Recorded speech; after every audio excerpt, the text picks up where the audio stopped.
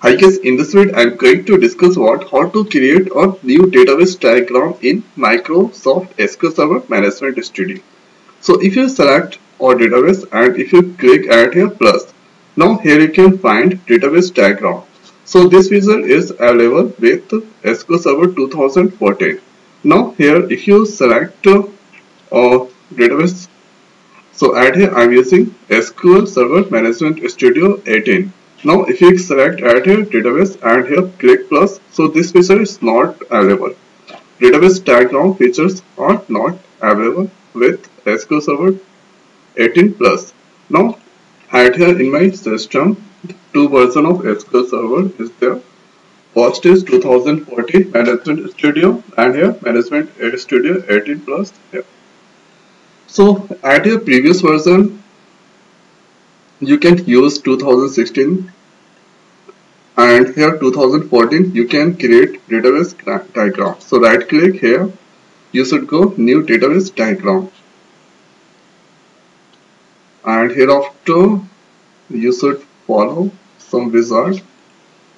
So at here I'm going to create the database diagram with employees table and hereafter, so let's click on add. Now hereafter going to create employees and departments table. Now click on add. So this two table I selected because it has primary and foreign key relationship.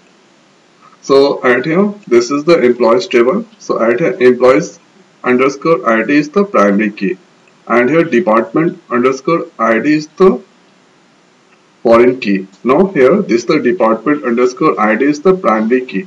So if you are going to relate two or more than two tables, so it must have foreign key and primary key relationship. So at here you can see relationship EMP manager FK between employee HR and employee HR. So by using this we can create at here database diagram. Now there is a one beautiful ID is there. So it's called DB4 Studio 2019 for SQL Server.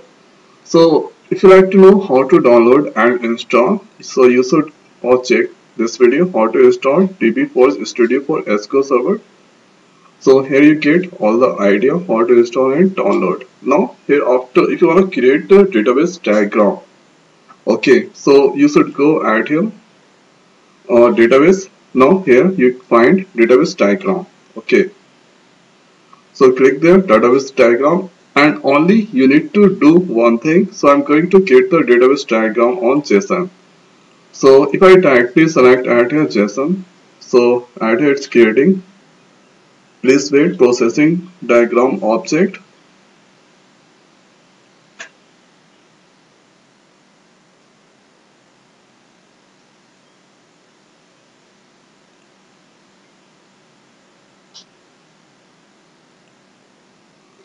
So at here it's created the database diagram on 71 objects. Okay, here if you click on plus then you get some ideas. Let's click on 100. So see at here there is the database diagram, it's created with the 71 objects. So I'm not going to select at here 71 objects. So let's click once again database diagram and here database diagram. So I'm going to select only all HR schema tables. Now drag into database diagram. That here this is the database diagram it's created. Now it will show you the relationship between two or more tables. Now here, so suppose at here this is the HR departments and here HR employees. So at here department underscore ID is the primary key and here this is the employee underscore ID is the primary key and here I'm going to make a little bigger. Now here you can find let's go up and here you can click on constraint. So here you can get the idea was, so at here EMP email, so this is the unique key and here EMP ID this is the primary key and here EMP manager ID this is the foreign key.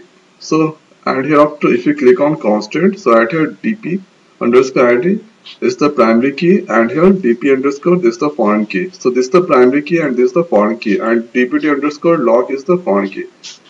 So and here this is the link. So departments, it's linked with employees. Now here this is linked with location, and here this is the link with job history, and here, so add here job history, this is the link with HR jobs.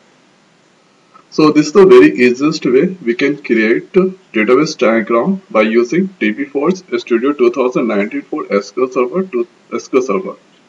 So only you need to select the tables and drag, and here you get the detailed discussion about the constant, where what exactly is rig underscore id. So this is the primary key, and here if you click on constant, so add here country underscore c underscore id. So this is the primary key, and here this is the raise key, raise counter underscore raise underscore fk. So this is the fk that indicate foreign key. So if you take the cursor at here, so it will describe constant counter raise fk foreign key reason id reference to, and here it will describe the reference to hr reason id.